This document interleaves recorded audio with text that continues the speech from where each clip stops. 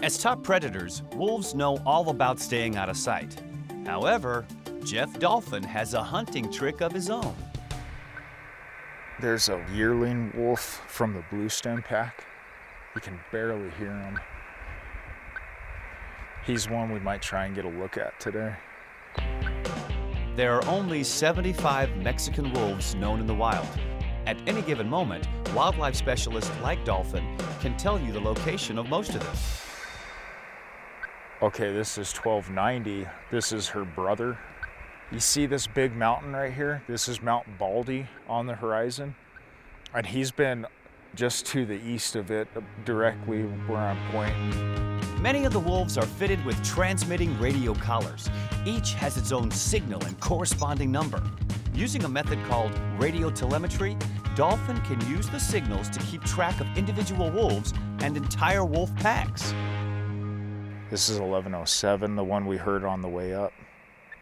He's the closest out of all of these ones that we're hearing. While radio telemetry can reveal locations, it can't tell much about wolf behavior. At least, not without some additional detective work. We came up here, we had a cluster of points from this female's GPS collar in this area. It showed she was here for about 2 days. It could be that the female is looking for a spot to make a den, a birthplace for future pups. Also, I mean, there could be a kill somewhere here in the area, so we're checking these points one by one to see if there's anything that was keeping her here. To the untrained eye, this hike reveals nothing. But for the trained nose, it's very musky smelling like elk. Dolphin follows the scent and finds evidence of wolf activity. This is where the point's at, right here in this area. And there's fur here, elk hair, lots of elk hair. They were eating on something, and this is where it was. All evidence pointing to an elk kill, with not just one, but several wolves working together on the hunt. Now look at that tree. You see the broken branches on it? That means this animal, this was its last moments right here. They had it crowded in these trees, and that's when they were able to take it down. Wolf packs can vary in size and number. Gray wolves, for instance, tend to have larger packs than Mexican wolves. However, the basic structure is the same. There's the alpha male and female, plus the pups and juvenile wolves. Usually the pups from the previous year stick around and help raise one litter and then disperse the following year. One of my favorite things about wolves is their social structure. That was one of the things that surprised me, is how close they resemble our family.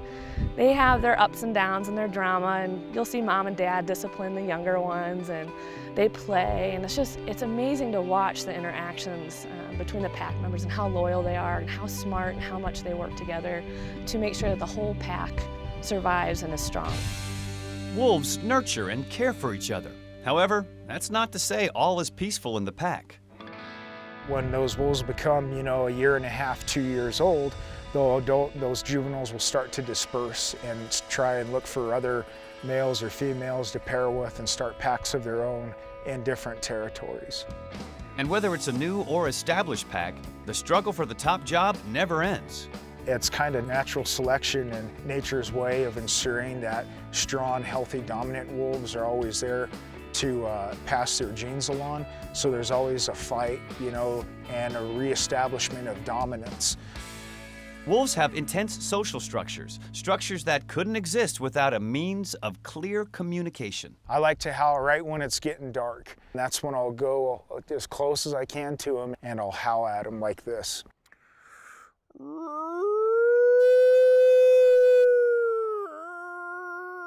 At this time of day, there's no reply. But closer to dark, and with wolves closer by, Dolphin has prompted return howls, which he's recorded. I almost feel like I'm talking to him, but I don't know what I'm saying. Howling is a very complex thing, and each howl is different. Like my voice is different from your voice. One wolf howl is different from another. But even if he can't speak wolf, Dolphin and his colleagues can detect enough differences to gather some basic data. Sometimes what we do is we'll do a howling survey But we'll go to the rendezvous sites and howl, and then the wolves will howl back. But we can try and count how many pups are there sometimes from those howls. Because many wolf populations were eradicated more than 100 years ago, much of the knowledge we once may have had of wolves died with our ancestors. Now, it's a matter of regaining that knowledge, even as wolves reclaim their place in the wild. When you follow an animal like this through the woods and see where it goes, where it hunts, and how it utilizes the landscape and its environment that it lives in, you definitely learn to see things like the way they're seeing them on the landscape.